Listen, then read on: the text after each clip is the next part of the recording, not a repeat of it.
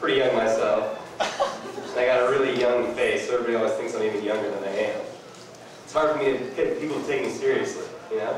It's like I'm young, but I'm not that young. So I was thinking about this morning while I was taking a bath in my sink, and I was like,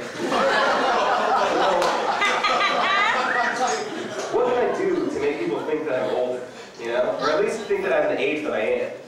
I tried to grow my hair out, and I grew a beard, and everybody just thought I was homeless, so that didn't work.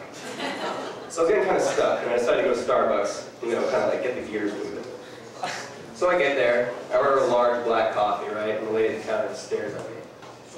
I'm like, is that too simple of an order for Starbucks? Can I get a large black coffee? She's like, I'm gonna need to see some ID, young man. Like, for a coffee? It's like, yeah, I just don't feel comfortable getting caffeine. You just look so young. I'm like, fuck it, I'll take a hot chocolate. So I leave. Then I go to the grocery store, right? I get up to the register of the grocery store. I get the same business. I'm not even trying to buy anything. No alcohol, no cigarettes, nothing. I'm just standing there. Got my stuff, my snacks. She's just staring at me like, is there a problem? Stares at me. She grabs her little microphone. She's like, attention shoppers, we have a little boy who lost at register 7. If the parents of the child who looked like he attempted to dress himself this morning, please come up to register 7. Thank you very much. Having a baby face isn't all that bad though. There are some perks. You know, I get into movies for half off as long as they're not rated R. I can shit my pants in public. And I recently started getting gigs doing, you know, standing in for baby actors, which is pretty good. It actually pays really well. The food sucks, but it pays really well. Thanks, buddy. The other thing though, relationships though. Relationships are tough. It's like I'm trying to, you know, I try to hook up with girls who are my age. But it's nearly impossible when I have high school girls come up to me and pinching my cheeks, you know, they don't like that. So I gotta go for the cougars. More like they go for me, but just count. Everybody knows the cougars, right? Ow! Older woman, younger man. Yes, no, yes. I guess so. This is a two-way street, folks. Alright. So, the thing with cougars though is that sometimes you get them and they'll be like really age conscious, which they shouldn't be. Right? It's like you're mature, you're smart, you're experienced, you're better than little girls. Yes, it's true. But, you go out, you know, I mean, I'm talking to this girl. She's a cougar. She's a little bit older. She asked me how old I am. I lie, and I say I'm 27. She's like, oh, you're so young. Well, look, it's not a problem. Like, I don't care. You shouldn't care. Oh, I'm so old. I could be your mom. Like, well, I'm not really into that. Couldn't you be like a nurse or my boss or a teacher? Mom is at the top of my fantasy list right now. So. But it goes both ways. Sometimes you get really good times with a cougar, you know? I went to a bar the other night. I'm talking to a cougar. She wasn't really, I mean, she was a younger cougar.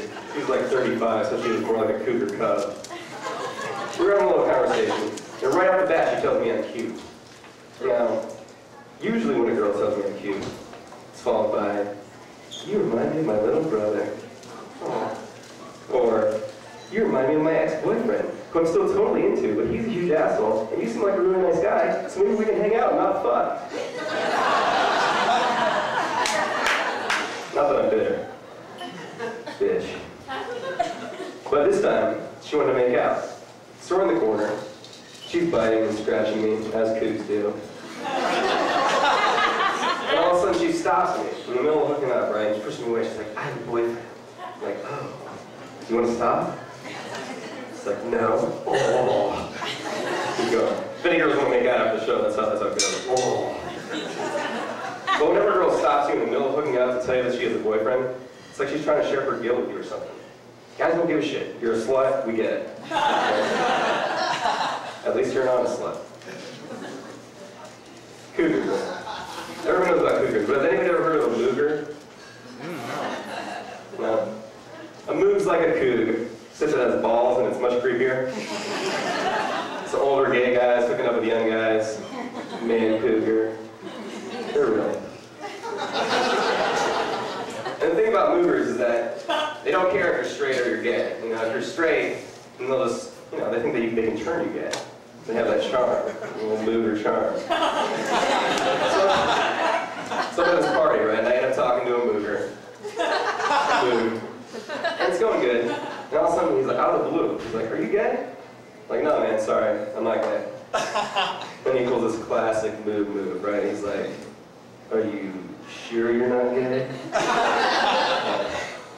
Oh, silly me, I must have split my mind. Let's blow this popsicle stand. Moves and coots, man, moves and coots. They love my young ass. You seem together a lot, actually, if you think about it. I guess it makes sense since they both have the same prey, one of them's bound to get lucky. But really, it's one of my worst nightmares. Ending up in meat and a moo-coo feeding frenzy. Ugh. Feel like having a threesome with your parents. Moves and coots. Thank you very much. I'm CJ Bruce.